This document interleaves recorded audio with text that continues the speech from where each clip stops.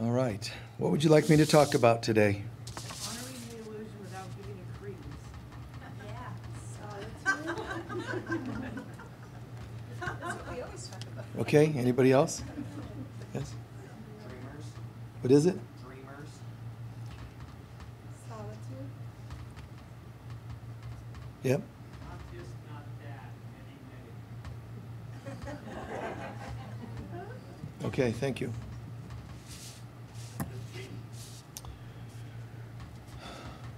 All right. The first request for those of you watching online was something about Creedence Clearwater.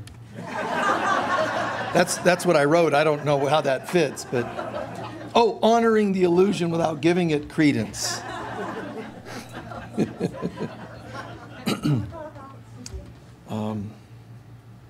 What a delicate balance to know the truth. I mean, look at people on the spiritual path. Listen to the questions from people on the path. Fundamental Christians, Buddhists, Wiccans, whatever. People that aren't on the path and struggle with life. And you're going to hear a consistent theme. They're thinking it's either all, and Course in Miracles students too, they're thinking it's all about the truth. And then they start perceiving what is the truth and telling other people what is the truth. Then others are completely caught up in the opposite, which is the illusion. So the people that are into the truth are shaming the illusion. You know, you shouldn't be doing that. You know, you're caught up in the illusion. And so you try to get rigid and follow the truth. And then there's people that are caught up in the illusion. Some don't know it's an illusion. They make religion and politics out of the illusion and then wonder why it collapses all the time. So there's those who get up in the illusion, get all caught up in the illusion. And those people shame the truth. Oh, you guys don't know what you're talking about. God is just like some fantasy of the mind. And you got these two strange groups. You're either in one, the other, or you're totally messed up, bipolar, trying to deal with both of them. The idea is relax. Know the truth of God. It doesn't matter how messed up you are. Just in the back of your mind, know it doesn't speak the truth of who you are. This stuff of this world doesn't define who you are. Yeah, but I've gone through a lot. I know, but know the truth. No matter how far off you've gone, thank God that the truth of God cannot change. I am, as God created me, a holy being. And somebody could say to you, yeah, but look what you've done and look what's been done to you. I didn't say that didn't happen. That's called the illusion, and I respect it. Respect the illusion. Play the game. Whatever that is to you. Drive the speed limit instead of saying, well, I'm enlightened. I'm ascending now, so I can drive 150 miles an hour, and it's okay. It's just part of my ascension process. It doesn't work. And then you're in jail. And they confiscate your card, and you're wondering, God, Archangel Michael, protect me. How did this happen? And they're like, don't even speak to us. You saw the sign on the road. No, but I'm ascending. I'm in another dimension. No, you're actually not. Pinch yourself, and you'll find that you still have a body. Go the speed limit. If things of this world, you got to respect them. I didn't say make them into your God. And that's the confusion that people live. Not knowing what things to accidentally or purposefully make into our gods. Don't worship the world. Don't worship politics. Don't even worship religion. These are people doing the best they can. Play the game. If you're diabetic, eat appropriately for your condition. Know that the divine you can't have a disease because it doesn't even have a body. The divine us is beyond description. And that part can never change. And it's there. It's just that it's hidden way inside, this light. Shaming ourselves for living the illusion, and playing the game, or by trying to be so spiritual, doesn't affect our divinity. You think one more meditation and I'll really be divine. The divine self is going, oh, poor you. We're already here. It's just the you that's trying to improve yourself. Accept two things. accept that when you think you're human, you're going to mess up and have beliefs that are kind of ludicrous, and accept that your version of your divinity is something that falls far short of the true divinity. Accept that you really are divine. And kind of relax into that for a moment. To be able to sit, instead of trying to become perfect, to be able to sit and say, wow, the truth of God is beyond my comprehension. Like in some factions of Buddhism, there are meditations that sort of, to put it simplistically, I'm going to close my eyes. Okay, I'm meditating now. Wait, who's the I that's meditating? Because that's not me either. Let's go beyond the I that thinks I'm meditating. Okay, so I'm beyond that. Who's beyond that? You still think you're a you that's beyond the I that's meditating. And you layer and layer and layer. And it isn't, once you do this 7 layers, now you're home. Because now who's the you that's 7 layers in to peeling off the layers? There's a point where the thinking stops. And you drop into what is. And that doesn't take you to the absolute, because it's your entrance into the absolute, the consciousness of God. It's your first day there. So even then your mind can't completely comprehend it. So it's like that. It's like when people pass over and they say, I passed over and I saw loved ones or whatever. That's not the ultimate home heaven. That's just like a stage on the other side. Even passing over, there's these layers of perception that we still carry with us. You know, you'll see, for example, let's say, put it this way, it's subjective. It's what you expect to see. If you expect to see fire and brimstone, you might see that, which is really a strange vacation to go on, but if that's what you want, you know, and some people experience such things. But if you expect, you know, okay, I saw Jesus, and oh my God, his white robe and sandals, as though there's fashion on the other side. Well, I can't have him naked. Got to have him dressed in something. You know, really? Because you don't know that maybe he would be perceived as pure light. But then even that's a perception. He's beyond sandals and a robe. He's this glorious being of light. What color? Give me some color. Oh, golden. Golden, radiant white. Because that's in your mind. Beyond colors. God is beyond colors. There's no golden. But so what I would do is just drop in and accept it. Just kind of learn to laugh at these things. I had a vision last night, and God said there's a diet all human beings should be on. It's called the holy diet. It's still me making that up. The divine comes through our channels and our filters. And if I'm already, you know, for some reason, poised, either pre-planning this concept that diet is important, or sometimes you go, well, I wasn't into diet, so how would that explain it? Why did a new diet come through me when I'm not at all into diet? It could be proof that it was a spontaneous channeling from God. Not necessarily. Because if in your last lifetime you were Jack LaLanne, you might still be all health-oriented, so you were the right vehicle. Helen, who wrote A Course in Miracles, Edgar Casey, who channeled what he channeled, these are people whose pasts were relevant to the work they did in their most recent lifetime. It was never just something arbitrary. It looks arbitrary. So learning to relax and just, you know, it's okay to meditate and get beyond, okay, I'm looking how to peel the layers of my sinful self would be a Christian perspective. Buddhist perspective would be a little more intellectual, like, oh, there's the I that am not, and what is the I that is not, unless it is, you know, and okay, great. There's a point where I would recommend where you go, but what does it feel like to be in the presence? And you drop all the thinking, just drop in. And let's say bliss overtakes you, just like, oh my God. And then you start thinking about that. I would recommend not. And you go, but is this the highest? I wonder, wow, this is the most deepest meditation I've ever. Shh. Just enjoy it. Because when you start thinking, you shut it off. Just relax into it and sort of, wow, this is really, oh, and I could be feeling this all the time. Still thinking. So drop in further. Soak it in. When you have a wonderful experience, even if you go, I suddenly this burst of light and the purple overcame me and it just showered on me and golden sparkles from the heavens. That's nice. But what does it feel like to be showered in golden sparkles? Instead of, yeah, and did you count them? Yes, there were 3,500. Now, how does that change you today? The idea, what did purple feel like? What did golden sparkles feel like? What did the forgiveness, if that was your meditation, what did it feel like? Get the feeling, soak it in, give thanks for it, and you've shifted.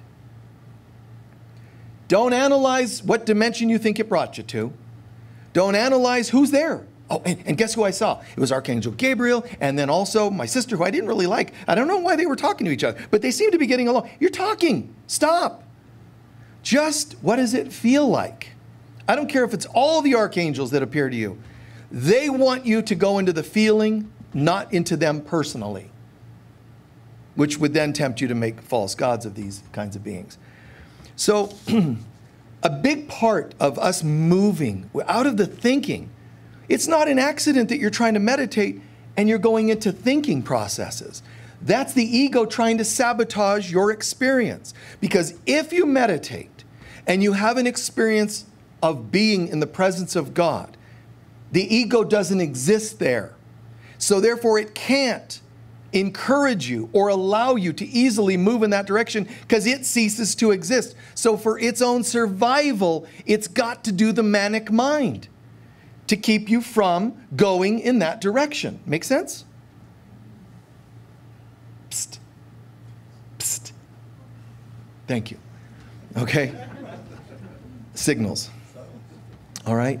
So, you know, just like I'm gonna trust instead of doubt. If I start, even if you start positively analyzing your meditation, it's not positive at all. You think it is. Well, I was just trying to figure out, you know, what dimension. Stop. It's the ego trying to get you from going home. So see it, see through it, and err to the side of trust instead of doubt. You're doubting when you start thinking. Generally speaking, it's a sign of doubt. The head starts kicking in and overcompensating. So I'm going to practice trust. Trust in who? And what kind of trust? People think there's divine trust. By the way, there's divine trust and human trust. And we think divine trust would mean trusting God and human trust would be trusting humans. That sounds logical. But divine trust means to trust in the divine in yourself, the divine in others, and the divine in God. So real trust means I am trusting the way God would trust.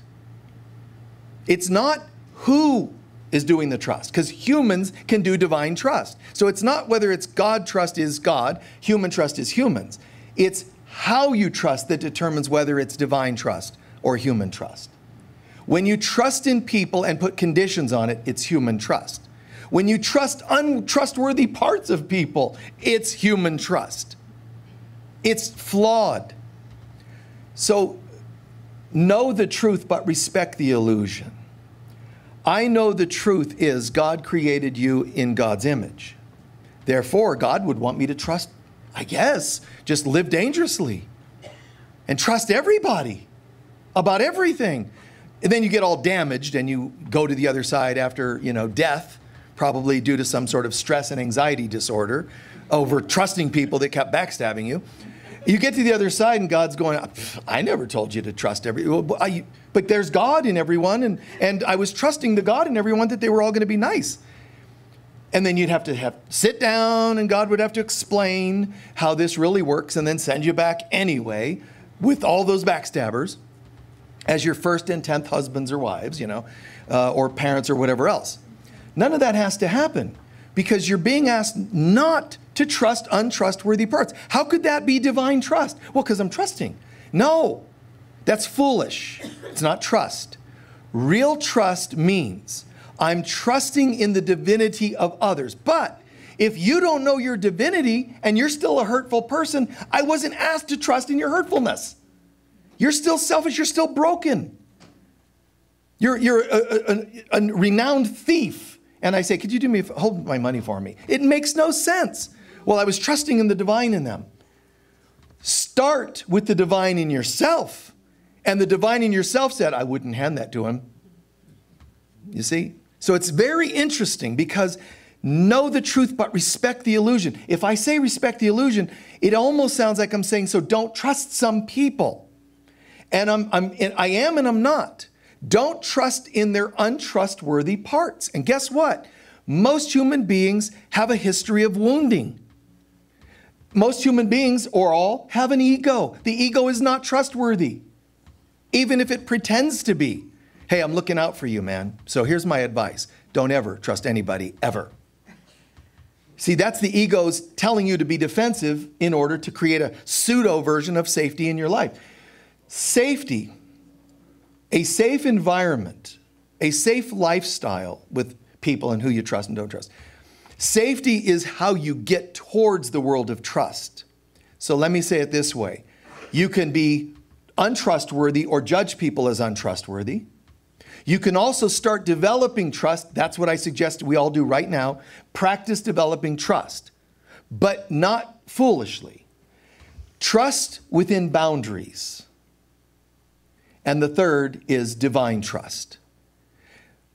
We're not ready for divine trust every day, but set your aspirations to that. Set the knowingness. I know the truth is there's a God in everybody. There's a spark of God in everybody. There's a spark of God in me. And that spark, talking to that spark, would never betray each other.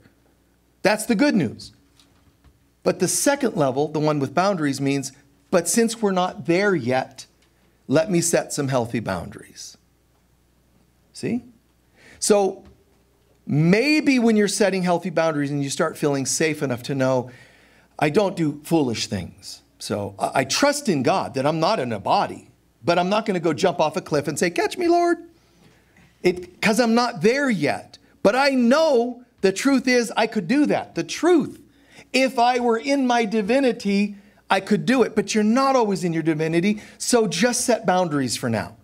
The second category is kind of setting up a safe environment for us to practice trusting more. Is that making sense? We all have to learn to do this. This is not a talk on psychology about trust and doubt.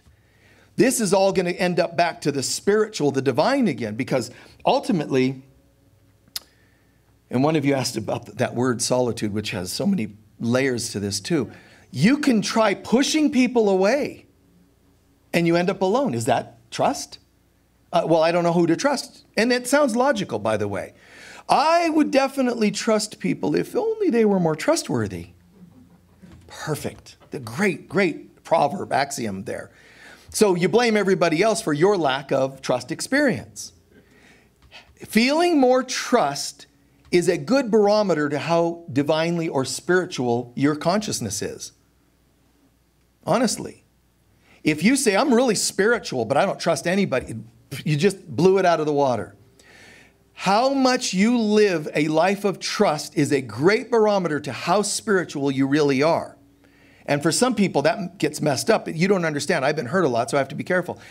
Good, be careful, but come out. So you're being careful, but how much more have you turned the volume up on trust this year compared to last year? Well, if it's improving, I think you're on a good route. You're doing that second level. Instead of just untrustworthiness, you're playing with the world of boundaries and you're saying, hey, I'm determined to know everyone's divinity, so I am working on trust. So come out, but come out in a safe way. Come out in a way that you are able to, a step at a time. A day at a time. Recovery is about a day at a time, okay? It's about a day at just a step at a time, all right? So I need to trust more. No, you don't. Slow it down, and let's find out how much you can trust today. What feels right? Do you have more trustworthy people around you? Your head, which is the ego controlling your thinking, is going to tell you you'll trust more when those people get it together. And I'm saying, technically, the truth is, believe it or not, the more I step into God, the more I am trust. Trust is a consciousness. It's not an evaluation. It is not. It's not something that is a measurement. It's a consciousness. So you can't really put some sort of evaluative kind of number to it. It's a consciousness. And so, why does God trust? How do I trust more? We think it's when other people become more trustworthy. And I'm saying God doesn't wait for us to become more trustworthy to be able to trust. God trusts itself. Why and how? Because it knows what it is. There can't be anything untrustworthy. Well, we've betrayed God. God doesn't see it that way. God sees us as having a weird dream where we do all kinds of bizarre things. But all God knows, historically, if you look at it, a chronological video, God created its children. God said, let there be light. Poof, there were God's children, this holiness that was sharing, bliss with God. Those children said, and we're going to exercise free will and wonder what life would be like if we were outside of God. Those children did this. That was all. We closed our eyes, imagined it. It looks like it took 10 billion years, but it was just one split second because time's an illusion. So what God witnessed was its children said, hey, great to be with you, God. Hold on a second. Okay, I'm back. Wow, that was weird. Anyway, bliss. I just had the strangest dream. And God will say, was it real? No, then let's not bother with it. It's back to reality. That's what it looks like chronologically. And you're back. What it looks like in the illusion, in time, oh man. Okay. Hi, God, this is great bliss. Hold on. Oh my God, oh, you owe me. No, I owe you. Males are better, females are better. Oh, gay, straight, and religion, politics, and what do I vote on? Just like madness. Madness. Billions of years of madness. And what's really strange, we actually think, some of us think it's hopeless, you die and that's the end. That's some traditions. Some say, well, no, if you, it's a messed up world and you're messed up, but if you accept Jesus as your personal savior, there's a chance. Except there's only 144,000 throughout history of them that are allowed to make it. I already lost. The first time I had any thought whatsoever that was undivine, which was like the moment I arrived. As soon as Dr. Swatsy asked, what are you doing? Do I know you? You already have your first resentment, And so now you're probably not one of the 144,000. Oh, but if you really try and so that's called the religion of begging. Please, God, let me be one of the 140. If I have a conscience, you know what I think? I want to be one of the 100. And I go, I can't. I can't wish I were one of the 144,000, knowing that trillions of others don't get to make it. I can't, with my clear conscience. I can't. That's not the way my mind can work. In my days as a kid, when I tried for a job, they would go, okay, it's between you and 5 others. I'd be like, oh, give it to them. It was, I need a job too, but I was always, something will happen for me. Let that, because they need the job. It's weird. So I can't do the religion of, or the belief system of begging. That does, something's not right about that. Then there's another tradition that says, well, after 1,000 lifetimes of holiness, you might be able to make it back. They're both religions of odds. They're really gambles. One is hoping that somehow you're the one that God, Jesus, or whatever decides to drop its grace upon. The other is, man, just keep grinding. A little more perfect this time, a little more perfect. And you just do this lifetime after lifetime till you evolve to what? To becoming God-minded. But guess what? The day you arrive and say, I got it, I'm God-minded, God's going to go, well, yeah, but you never were not God-minded. You just thought you weren't, and now you're back. Well, if I can do that, apparently everybody can. So just wait another 1,000,000 years and we might get it. And that's kind of good because there's a chance you're evolving. But there's a third option, and that is the recognition that these are all still subject to my opinions of whether I was holy enough for Jesus or evolved enough to Eastern traditions. There's another option, that I am as God created me. And this is just about me remembering. How can I remember? How do I remember? How do I trust who I really am? I got to trust and people make this up. I got to start trusting my gut. I wouldn't if I were you. I got to start trusting my muscle test. I got to start trusting my whatever. Everybody's trusting everything. I wouldn't. Because it's still subject to opinions. So when you sit with someone, a counselor, a psychic, anybody, ask for God's opinion to come through that person. Not your own head. And some people are like that. Oh, I learned to trust my gut. You know, I trust my gut when it comes to meeting people. What is your gut? There's God in a gut. Which one do you want to worship? Which one do you want to become one with? I trust my gut so much I've become one. I'm now a gut. Does that even sound like a turn on at all? And then there's I trust God and that's what I've become. I like that. How do I trust God? Well, one way, how do I become one with God? One way is trusting God. Well, I trust in God. It's people that I don't trust. It doesn't work like that. God is one. So remember this. Learn to trust in God, meaning that God is as God says it is. Divine, bliss, it's perfect, whole. Learn to trust in your real self, not your gut, your real self, your God, Christ self. But don't say you've reached that if you don't trust others, because the more I become aware of who I am, the more excited I become spiritually, and I start by default seeing it in others. If ego comes in and says, you are so Christy, look at you. But those people, man, you don't know which ones. So now you have the religion of squint eyes, watching people, you know, I'm on to you. You know, that's not peaceful. It will happen. And I'm not saying we should rush to this. Everybody at their own pace. Walk towards greater trust. Even nurture it through exercises such as, let's see, someone asked me out on a date. I'm kind of nervous about it. If I trust, affirm the presence of God in yourself and the other, of course.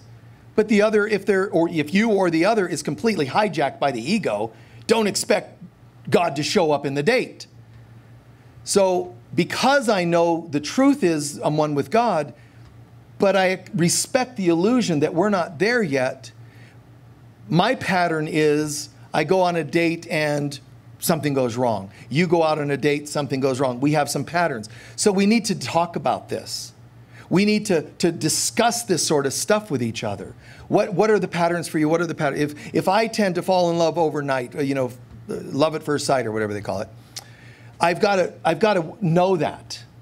I've got to know that and maybe share that when the time is right with this other person. I have this tendency too. Jump in the sack or whatever thing you've got as a pattern. Talk it over and ask each other to help each other walk through this. Now, if they can't help you walk through it, they're not trustworthy. If they can, wow, they are trustworthy. Well, they are for that date. I should now sit home and say, thank you. Here's what I would do. We made it through a whole first date, close the door and call that success. Because the ego mind's going to go, yeah, but they're probably setting you up for the second day. Shush. Just tell that, no, stop. I don't need that today. Thank you. This worked. And do it again on a second date and a third date and so on. Grow the trust levels within this vessel called safety. Right? Safety. I'm afraid to go to, I don't know, a dentist. Let's say. I had to look at a specific person for that one. You go to a dentist and you're afraid of the dentist. You can stay afraid of the dentist forever. Or you can go, you know what? In your mind, you say, wow, they handled this very well. Now I feel like I can expand my trust. See, make everything into this kind of a exercise where progress. And if ever someone betrays your trust, the dentist, oh God, did I forget Novocaine again? As you're like, dang. Take one step back, reevaluate. Maybe this isn't the dentist for you. The one that does a lot of cannabis prior to, oral surgery. Maybe they kind of space out. They're like, hey, I just kind of went with it, That may not be the one for you. Or it might be the perfect one for you. I don't know. All I know is let me step back a step, let me breathe, recalibrate. Always come forward again after you recalibrate. Never freeze. Always be willing. You know what that's called? Trust.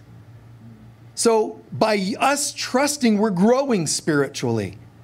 We keep waiting for everyone else to have those, perfect love for us or perfect trust. And every bit of this should be seen as a moving forward. I would give thanks for the lesson learned, if there was a lesson learned, and then forward again. If I shut down in any way, shape, or form, and most areas that we shut down are somehow affiliated with the concept of trust.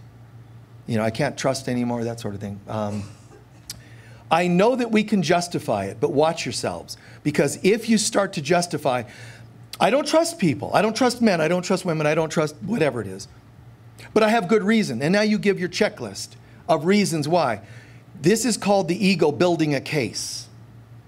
I'm not saying that your hurts didn't happen or that your hurt isn't justified or your distrust isn't justified. I'm not telling you that. I'm saying, do you want that to be your reality? The truth of the matter is, when we completely awaken and we're not capable of projecting our lessons onto other people, they will not be able to act untrustworthy, which is really surreal to try to imagine. People could not betray you if you're in your holy mind, because when they did betray you, they were reflecting your lessons. When you're beyond lessons, it won't happen. Well, here's a good example. Jesus was betrayed. Wasn't he holy? And why did he? He says himself, I didn't choose to see it that way. So it doesn't mean people won't do selfish things because they're in their ego. But it does mean you don't have to be involved in your mind, seeing it that way. So forgiveness, technically, I've said this many times, but check out my book on the book of love and forgiveness, because in there's a simple, one of the exercises for forgiveness. One is refuse to hate the person, learn what you can from whatever experience or experiences with a person, and then can you affirm the light of God in that person, which is called trust. The idea of affirming light in people, when you have a practitioner of science of mind or a chaplain of unity or whatever other kinds of healers, anybody that's using advanced consciousness in healing is technically practicing trust. When an affirmation is used, a decree or an affirmation that says, I know you are healthy and whole, right? You are saying, and I trust that to be the truth. You're not saying, I hope it's true. You're saying, I affirm that it's true, and you're trusting it to be so. But deep down, what does that mean? It means I know that there's a part of you beyond the body and beyond illness or beyond financial issues. I'm speaking to that part and I'm saying, Lazarus, come forth. So when you really trust, now this is the tricky part. When we really trust people, the God in them actually comes out more. But I'm not talking about foolish trust, and that's the trick. Well, you said it brings out their divinity. I trusted somebody and they totally ripped me off or broke my heart because you were still dabbling with human stuff. You were hoping they were trustworthy.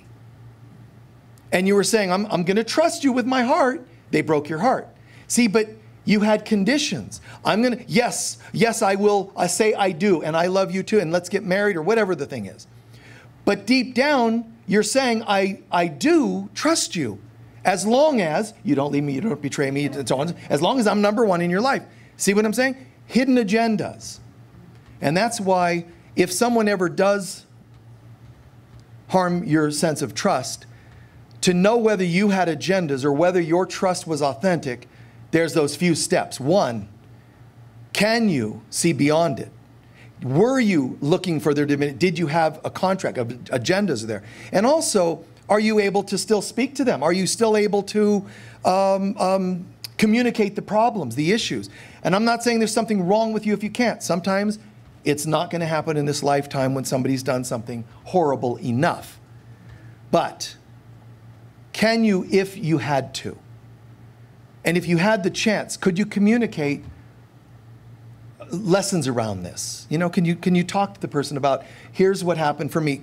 Or is it just they're bad? Because when you shut somebody down and say, you're untrustworthy, your part of you has just died with them.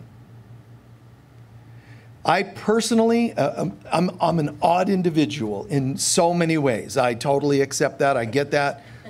So when it comes to my own life, I tend to trust and give a second chance, third chance. You know, I tend to be very trusting. I would like to say that I do my best to really penetrate all things and trust as God trusts. You know what? Here's my opinion. They are trustworthy or they're not trustworthy. That's an opinion. But God, you show me. I really aspire to divine trust. The divine in me, trusting the divine in you. That's what I aspire towards. Very rarely do I do the opposite and just think of somebody as untrustworthy, but it could happen, I imagine. But like most human beings, what I'm recommending is own that sometimes you'll feel someone's untrustworthy. Remember, if they are, and all things are a mirror, you've just condemned yourself as well. All of you people are completely untrustworthy means, and all of you that represent parts of me are untrustworthy. That doesn't feel real good. So do the opposite and just leap. Catch me. And they're like, what? Bam, you hit the ground. You see? I forgot. We probably should have set up an agreement and maybe some boundaries. When I say catch me, that would be, I don't know, a signal to catch me. You know, mosh pit time. Here I go. I jump out there and you're like, what's a mosh pit? Boom, I hit the ground. And then I say, you guys are untrustworthy. You're like, what? We set ourselves up and we don't realize it. We set ourselves up so often, you know, dating people that were not really healthy, dating people that are not into spirituality or psychological growth and so on. And I'm not saying that means that if they're not into this, they're bad people. I'm just saying we leap a lot of times into areas that if we would have sat honestly with it, we would have recognized it's not the best way to go. Which then makes us resent them. But what you're really resenting is yourself for having trusted in something that wasn't trustworthy. You see? So now I'm doubting my own divinity. If I was divine, I should have known that. So I'm either going to judge you, and if I'm really courageous, I'm going to look at my part, which most people don't want to do. So there's just people you shouldn't trust. We take it back to here. Well, wait, what could I have learned from this? And now loosen it a little up on you, loosen it a little up on me, and ask God, show me how to really trust. And so in my life, I do a lot of, it's a very strange thing. If I have friends or students that come to a point where something happens and I can definitely see it when people start losing faith or having doubts about me or something about me, whatever it happens to be. If I see a friend, especially if it's a close friend, start to drift into, doubting me, I can usually see it, and usually I will set something up. I will bring up a test to help them. Listen, Humpty Dumpty, you're either coming or going. What's it going to be? And I will impose some kind of a test in the situation that's going to make them go, I get it, got it, I'm good. Or it'll push them over the edge, as it were. And I don't mind. It's like, goodbye. Because I want to know where you're at. Jesus used a phrase, you're either for me or against me. Now, he wasn't saying it in the evaluative way, like, you're against me, you're bad people. He's saying, just make up your mind. You really get me or you don't. Let's just be clear, let's be honest. It doesn't mean that he didn't trust their divinity. He was just saying, right for now, here's where we're at. Judas betrays him. And yet, he didn't see it that way. Yeah, Judas, he's got this thing, and he's just kind of like that. And, You don't think he's psychic? Jesus, the Christ? You don't think, as soon as he met Judas, he's like, oh, gee, Judas. There he is. You know, he knew.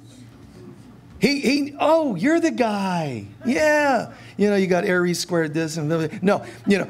But, you know, it's like he knew that's the guy. What a courageous individual to say, hi, nice to meet you, Judas, pleasure, you know, and knowing where this is going. That's how I feel sometimes in relationships, friendships, that, you know, knowing where it's going to go. And so I will put something into the relationship, some situation, where it'll kind of help us go one way or the other. You see? Instead of just dragging this on. You're in, you're out, you know, where are we at? So that could, you know, it's, you know, it's one of those things that can make it kind of challenging to be around me, I think, for any long period of time. It's so funny because people get so analytical sometimes. There's this guy, I was helping, volunteering at Judy's estate sale that she did this weekend. And one of her team members was walking with me and he was going to carry something heavy. I said, oh, I'll do it, you know. And is he really? I said, yeah, let me. So I carry this thing and he's following along and he says, can I ask you a personal question? It's like this moment he's got Michael alone. It's gonna, let's go deep into this, man. Can I ask you a personal question? Yeah, anything, you know. And he goes, sometimes I've seen you, you know, with the masks, you know, and you wear a mask, sometimes you don't. What makes you take it off? I go, when I forget to put it on. There was no deeper answer.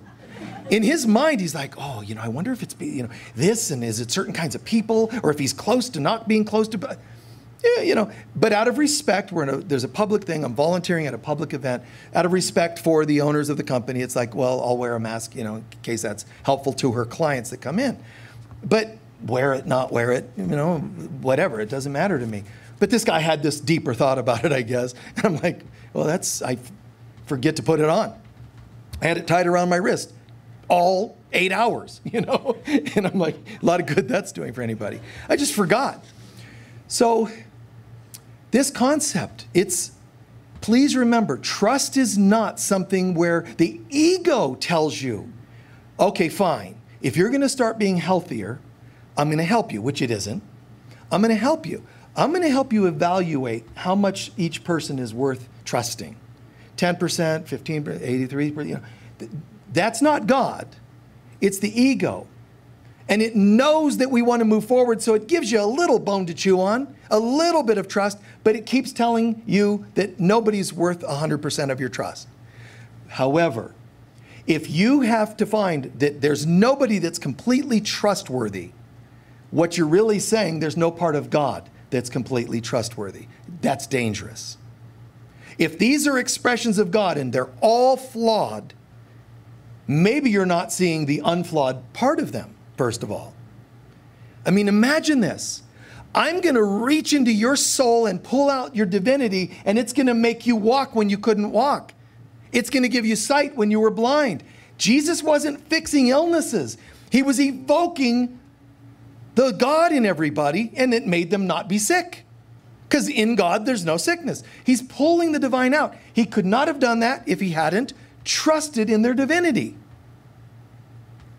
And yet, he still respected the illusion to, you know, one degree or another. For example, let's go to Jerusalem today. And he said, not now.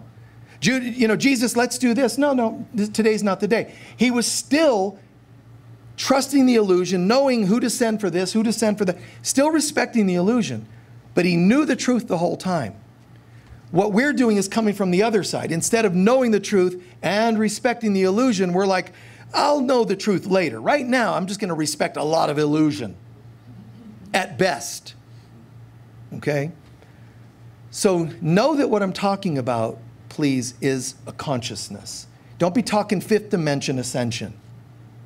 Practice trusting more, and that's going to happen automatically. Practice holding a consciousness of trust, but respect the illusion. Are you moving forward or not? Are you learning to cut back on your trust? I hope not, but it can happen. One hurt, another hurt, another hurt, and then you like go to that place of never again. All that does is sign you up for more intense lessons related to trust.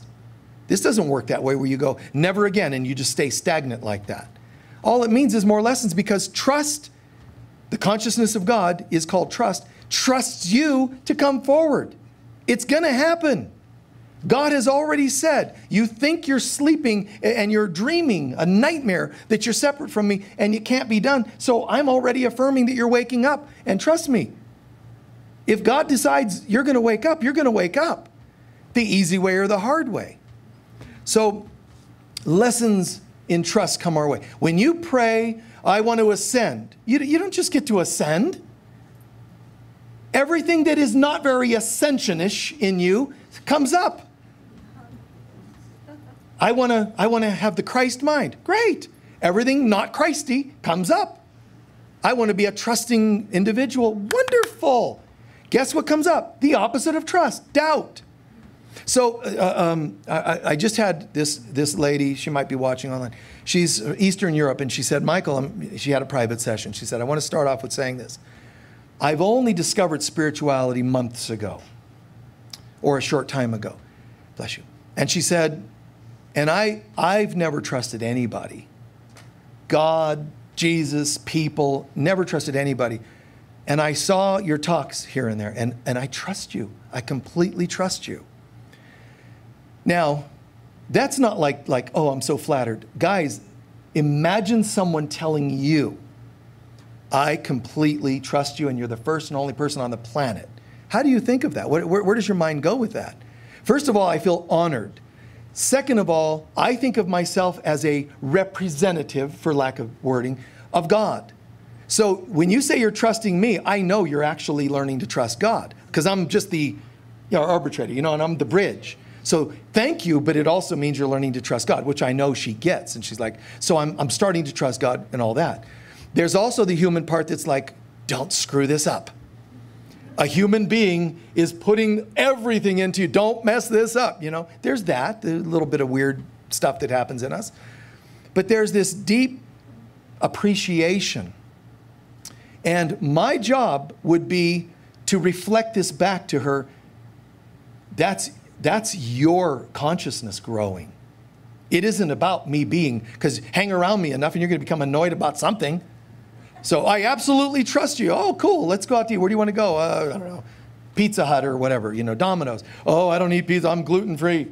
You're a gluten for punishment, So, so now they already resent me, and all we did was talk about getting pizza. And, oh, no, I got to go to, the veggie place or vegan place.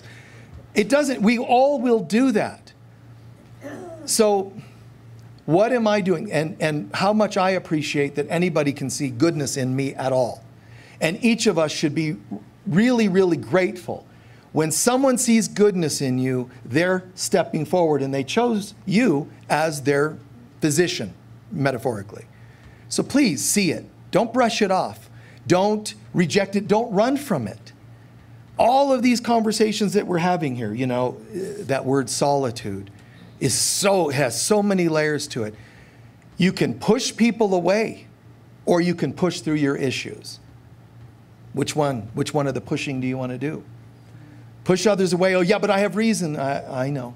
So what you need is therapy.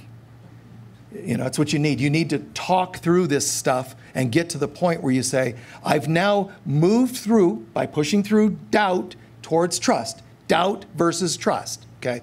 I'm pushing through doubt towards trust, but not in a naive, ego-based way. I'm pushing through, and I'm doing it step at a time, but I'm making progress. That's a good sign. The opposite is, I can't push through towards trust. I'm pushing away everybody I distrust. Now you're affirming backsliding or falling the other direction. I understand, anybody that's watching or here in person or online, I understand that part of you is going, but you don't understand. The things that have happened to me, I can't trust people. I do trust that. I do believe that. I do get that. Many of us could say the same thing. Our lives, one betrayal is enough to make us doubt everybody, isn't it? If it hits us hard enough, I can never love again. I trusted my first love to be everything, and it collapsed. That's all the investment we put into it. Trust me, When you thought you were trusting, your ego was there, sometimes getting your attachments inflated on that, so that when it got punctured, it really blew, because the ego wanted you to never again have a chance of trusting. Why? Because trust is God, and the ego doesn't exist in God. So trust is a major test of life.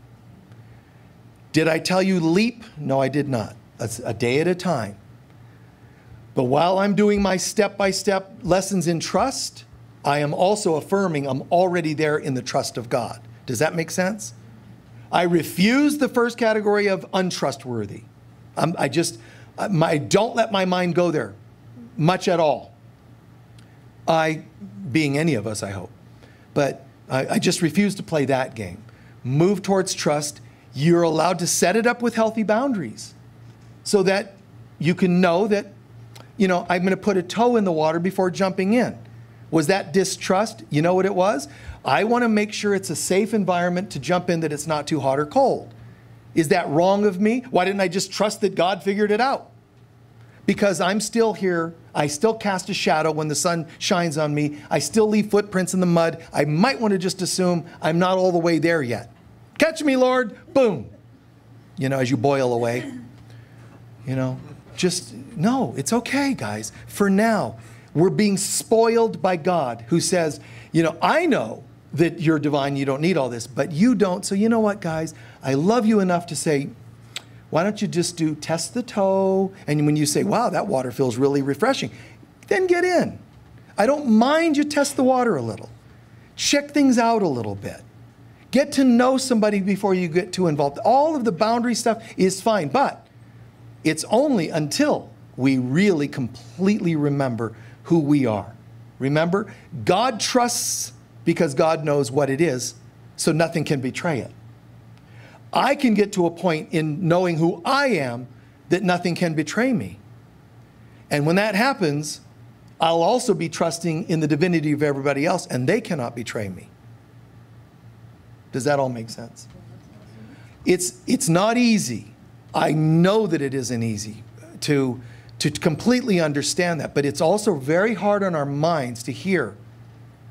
When people betrayed us, they were mirroring lessons of ours. I'm not justifying what they did. I'm just saying there's 8 billion people on the planet. Why were they in your house? I mean, call me silly, call me presumptuous, but, they were in your house. So they were mirroring lessons. And the hardships are trying, from the ego's perspective, to shut you down. What God's hoping for is you'll push through and say, despite the way you behaved, there's a part of you made in God's image, and I pray for you to discover that. And in advance, I'm already affirming it so. And I close with this. Remember Jesus' experience with Peter denying him and Judas betraying him. When Peter, who represented all the apostles, not just himself, he represented them all. We have doubts about you, Jesus. I mean, we get it. We watched you do amazing things. But deep down, we have doubts. So when Peter betrays Jesus, technically, he's acting out on all the apostles and all human beings' experience with God. I want to trust, but yet I have doubts. So they manifested this. And Jesus' comments to Peter, Peter, you're going to deny knowing me for your own safety, for your own security. You're going to deny. What do you mean?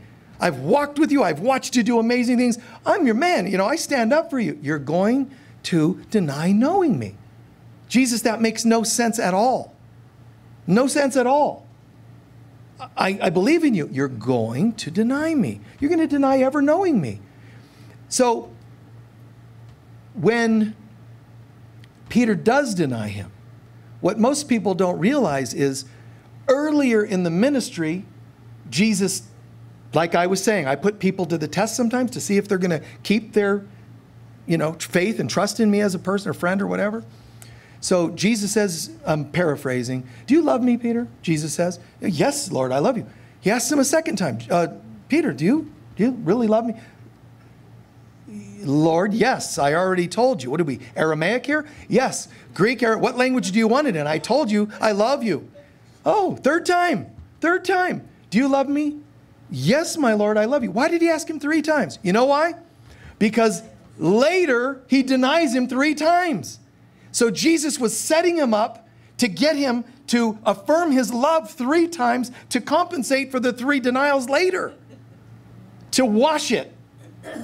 So now he's denying, washed, 3rd time denying, washed. Pretty cool. But adding to that, Jesus says, you're going to deny me. And he's saying, no, I wouldn't. 3 times he does this. And afterwards, Jesus says, shh, Peter, I'm paraphrasing, but he says, talk to the hand, okay? Listen, Peter, shh, shh, shh. Dude, you're going to do it. But he says this, but I've already prayed in advance for you to come through that. That, awesome is a good word for it. The people that have betrayed you, your exes, your parents that have betrayed you, remember, you're not justifying their behavior when you say you forgive them. What I'm saying today about trust is affirm that you and I are going through this, but I'm already seeing you on the other side. Meaning I'm seeing the God in you. I'm not seeing what the human will do and not do and betrayals and ups and downs. I see you. He wasn't just foretelling it. He's telling him a rule. I see the Christ in you. I'm looking beyond the stuff to the end result. And that is an important message. That should be talked about a lot more in teachings about Christianity. To see people way over here and not in the stuff of what they do. Because now I'm enmeshed with the doings of life. Should I ignore the doings? No. Respect the illusion, play the game. But affirm. Even though you're betraying me, I'm affirming that I'm already at the other end. In God, I'm already fine. It lessens the sting. Even if you're in physical pain and you might pass over, remember, all of this is the illusion of life. You need the medications, you need the shoulder rubs, whatever you need, great. But way over here, I'm already through this. You will not die and go to a bad place. See yourself at the end result, the light of God.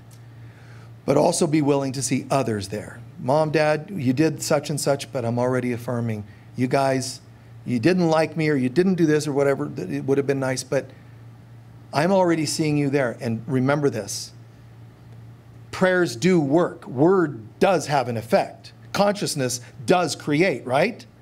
So if I say, Mom, Dad, I'm already seeing you at the other end in the light, wherever they are, heaven or hell, I swear to you, they'll get the message and rise to higher levels of consciousness. I don't care how mean they were on the planet, your exes or whomever we're talking about, even if they're still alive, wherever they are, their soul is lifted by your affirmation of who they really are. Can I hear an amen? Yes, Jesus. Okay. Take a few centering breaths. We'll have a few moments of meditation.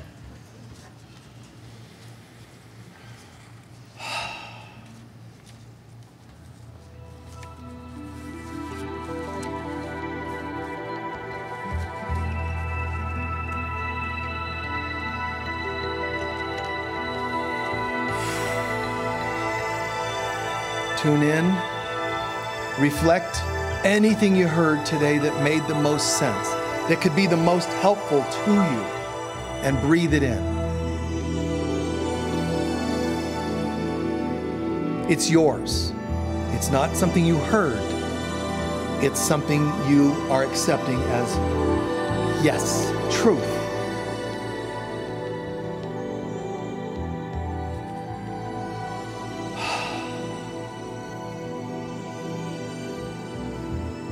Anything you heard, anything that could be helpful to you in your life. And as you sit and soak that in, notice it shouldn't have a whole lot of yeah, but to it. It's just beautiful, whatever it is. Just tune into the feeling of it. It's already magical.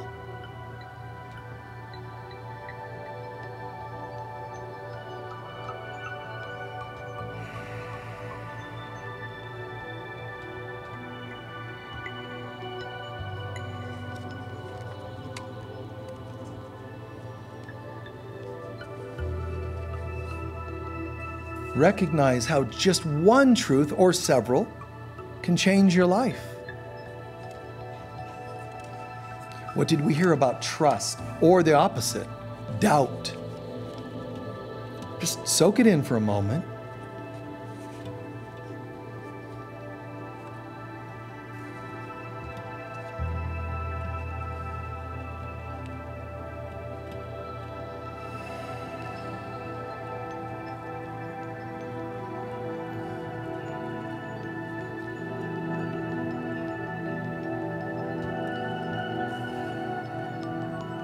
And one added concept. You work on trusting yourself or others. If ever it gets to the point where trusting is going to become more harm than good, that's a good rule of thumb. Surrender those individuals instead of giving up on them. Surrender them to God and allow God to find someone who will help them make the next step. It just might not be you. Surrender them. You're not giving up on them. You're not failing, nor are you allowing them to fail. You're surrendering them, letting it be recycled.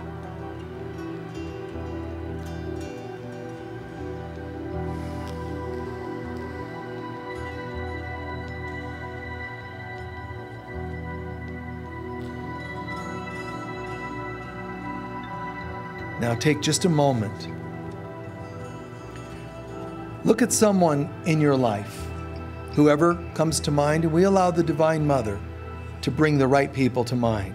But think of someone in your life who proved to be untrustworthy in your experience with them. Whether it's something they did to you, your finances, your family, somebody that proved to be untrustworthy. Then review in your mind what it was, their words, their actions, the details of what it was. You're not getting emotionally invested, but if emotions come, that's fine. But what was it that made them seemingly be untrustworthy? Be clear and honest about it.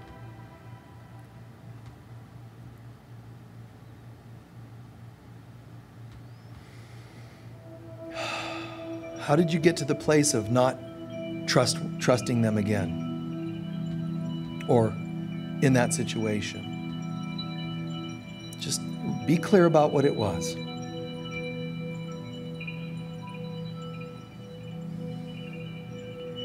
Then ask yourself, honestly, if you had known some of what you learned today, if you had known about boundaries and putting safe parameters on that situation, how will it have affected? How would it have affected what happened and their achieving untrustworthy status? If you had implemented more boundaries, how would you have done that? It's a learning right now. How might you have done better boundaries?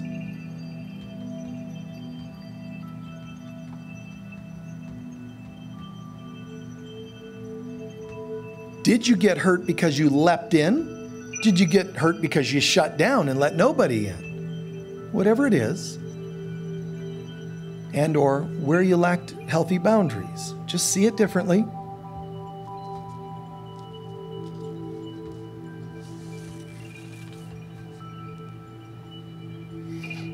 And then, what if you had known about divine trust? Imagine yourself in that scenario. What if you accessed the divine in you and you were affirming, seeing, finding, evoking the divine in them? Call it make-believe if you want, but visualize how it would have been different.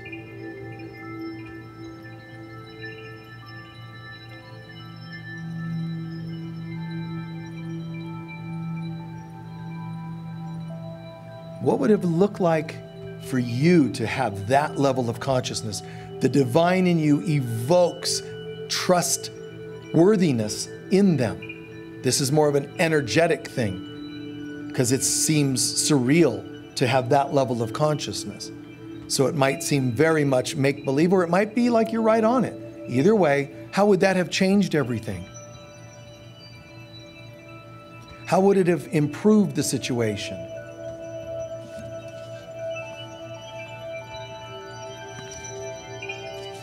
And if we know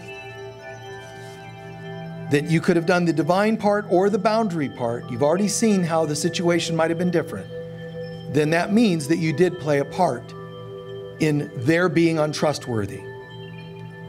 You did play a part. You didn't do the divine bit, you didn't do the boundary bit, the 2 out of 3 parts. So it ended up in the third part, which is untrustworthiness. Now I get it.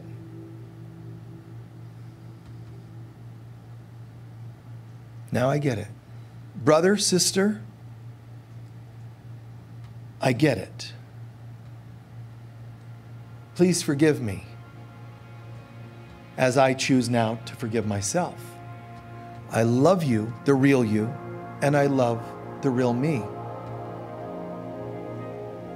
All is given to the heart of God.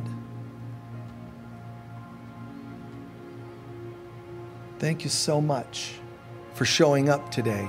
Something in you and something in me needed you to be in my vision today so that we could say goodbye and release this to a new level. And you taught me that I could do this differently. I learned the hard way. Thank you. And so it is.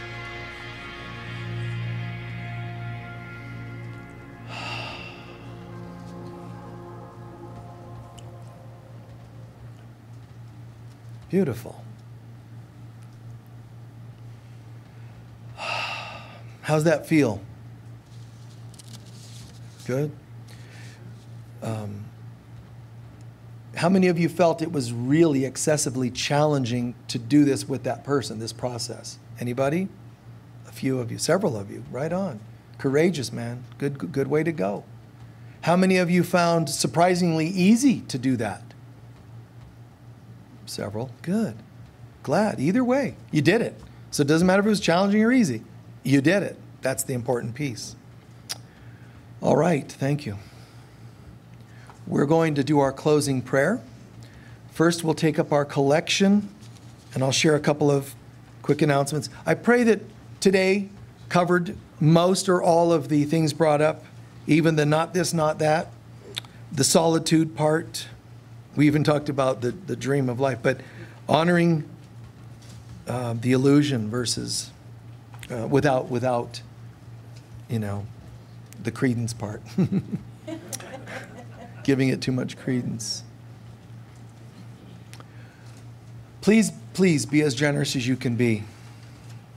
We greatly appreciate it.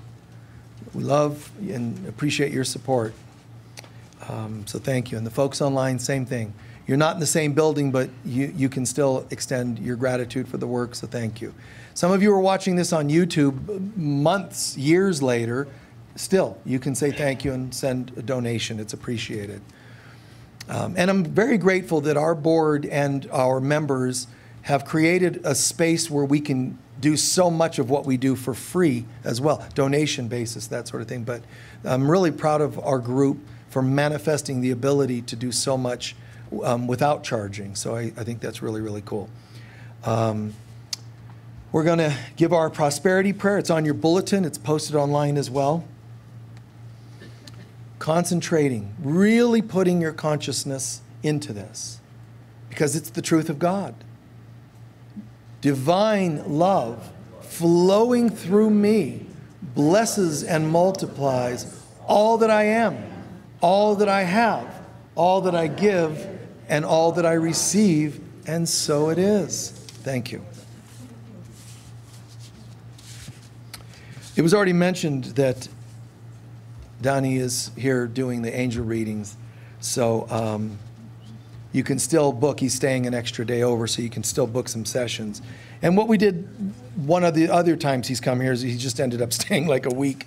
So, book your sessions while he's here. He's from out of the area, so he comes here once in a while. If you're online and you'd like to book a session with him, just contact the office and ask how to schedule a phone appointment with him. And one of the things I really love and appreciate about Danny is he gets what I'm saying when I said earlier about asking God to come through your readers, asking God, he gets that rather than I'm doing, it's, I'm serving, and so the greater comes through, right? Yeah, thanks. All right, so a couple quick announcements while they're passing the baskets, and then we'll do our closing prayer. First of all, remember, there's all these various forms of social media, so watch us. You can become a member of our Facebook group. It's a private group, Friends of Michael Mirdad Facebook group. Remember that you can book crystal bed sessions if you're from out of town. It's advisable while you're here and have that available. It's really some trippy stuff. It really just so many multi-dimensional experiences people have on the crystal bed. But it's in our healing room here on the property. Let's see what else we've got. You can book private sessions with me online. I know that there's always a waiting list. It could be 2 months or 3 months. If you have an urgency, you can, please don't take advantage of this in excessively, but if you have an emergency or a really pressing situation, you can ask. Let us know that, because if we have a cancellation, or sometimes I'll just fit more people in the wee hours of the day. So let us know if we can be of service that way. Chaplains are available. Bless you. Chaplains are available after service. If you'd like, they'll take time to sit with you and pray with you if you have something pressing going on, you want some insight. They do prayer work, counseling, hands-on healing, depending on what a person's looking for. But it is miraculous work. All righty? Thank you. Yes?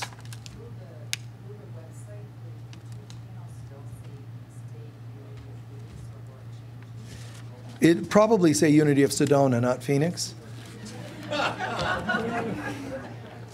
And no, I'm not moving to Phoenix. So, but thanks for asking. So, you'll both. So there's a website, Unity of Sedona. You see our prayers. We still say Unity of Sedona on our materials. That'll be changed soon. Officially September 1st. Unofficially, by some people's standards, it started a month or two ago. And we did announce it then. Other people were, we were thinking it was January 1st. So it's kind of in this latter part of the year. But we just talked about it in our board meeting, and the board members voted in approval for September 1st to get everything switched over. We announced it and started switching it over a month or two ago, but it'll be more official. We'll have the paperwork reflecting it. But people that know of us as Unity of Sedona, they'll still find us. We'll still be there, formerly Unity of Sedona. And you know how internet stuff is. It's there forever. So I'm sure you'll still find us through that route. Is that what you were asking?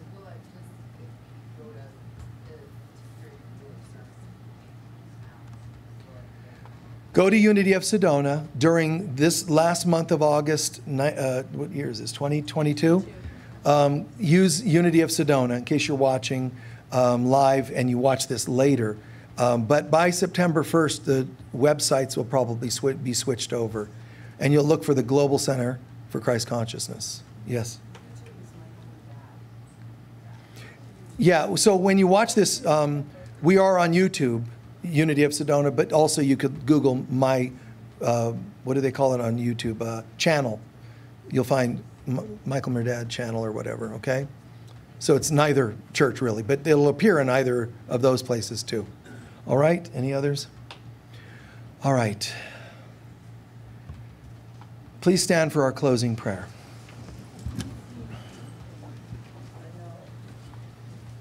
How are you feeling inside? Wonderful. Good. Did you get it? Yes. Right. Can you see it making a difference if you apply this in your life? Yeah. Can you see where and how? Okay. And especially that part, it is obvious how easy it is to have distrust, isn't it?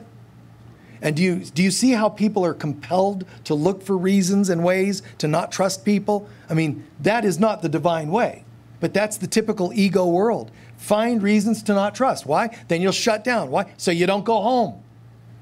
Is that obvious? Maybe more obvious now? Good. And the other option, trust. Leap, get hurt, and shut down then. That's the ego sabotaging left and right. Somewhere in the middle, a day at a time, but keep moving forward. push through towards trust. Trust someone even if they can only be trusted for one day. Trust them that day, give thanks you accomplished it, and that's it. Wrap it up and move on with your life. I only knew them for a day, but I completely trusted. Good job. Okay? You see a counselor, you surrender to them, in the context of their, whatever, and then they move or pass away. I only had one session. Give thanks. And as I've often said, dentist or whatever other metaphor, but like a chiropractor. Oh, I could never get my, and you're like, I have headaches every day. Can't trust chiropractic, because they crack your neck. They adjust your cervical, and other bones of the spine. Oh no, I don't like it. You listen. Go and you can find one that doesn't do major adjustments. Stop making excuses to be untrusting. Me, because I'm weird, I'm the type that's going to go, oh, never been to a chiropractor? Great, I'm going to lay on that table. If he happens to break my neck and I die, I leave this planet ascending in trusting other people. I'd rather do that than live forever and not trust anybody. My head is in your hands. I'm ascending. Snap, They know what they're doing, man. They know what they're doing. And if you distrust naturopaths, chiropractors, old school osteopaths, which is brilliant, craniosacral people, if you distrust them because something could go wrong, especially since medical association tells you everything will go wrong with these people, go and read about the standard allopathic medicine, how often that goes wrong. It's so messy, they have to have disclaimers on every ad. This might kill you. It's just strange. The odds are good, man. When you go for a massage or a chiropractic adjustment, the odds are good that you come out better. And you don't get those odds in other practices, let's say. All right? So give people a chance.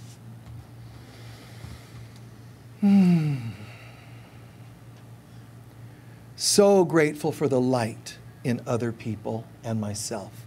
So great in any case in my life where I've ever trusted and it reflected back to me either lessons or beautiful scenarios. Thank you. Thank you to anybody that's ever been trustworthy. So sorry to any individual that I've ever projected extreme lessons in trust. I set you up to fail. We say that from our hearts. Sorry about that. My exes or whomever. Forgiven, gone, it's okay. Grateful, grateful, grateful to myself. I see myself getting it, and I'm trusting more. I'm trusting. What am I trusting? God. That God is, and is in all people. To all people, I affirm the trustworthy parts of you. I choose to evoke that forward so more and more people can act, behave, speak in trustworthy ways. In advance, I thank you all. The light of God surrounds us. The love of God enfolds us. The power of God protects us. And the presence of God watches over us. Wherever we go, God is, I am, we are, and so it is. Thank you very much. God bless you all.